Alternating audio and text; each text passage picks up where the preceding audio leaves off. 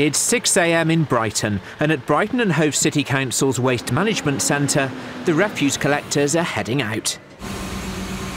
Of course, running a fleet like this isn't cheap, but thanks to new SmartBin technology, every vehicle that leaves this depot can target just the bins that are full, saving time and money by missing out those that don't need emptying.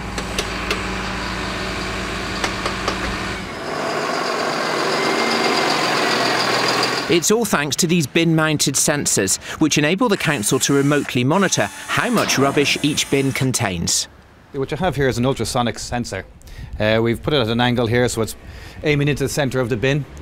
Every 2 hours, the bin will wake up, it takes a reading, and we set a pre-level threshold of what people want to say is 75% full or 80% full of the bin that they actually want to come out and actually empty it. A traffic light-based system highlights problem areas on an online map. For the council here, what they've actually looked at is 0 to 65% is down as green, so no need to react to it, and anything over 65 to 85 is amber, so it now goes on an alert, and then you have red, so anything over 85%, we need to actually make sure that's collected today.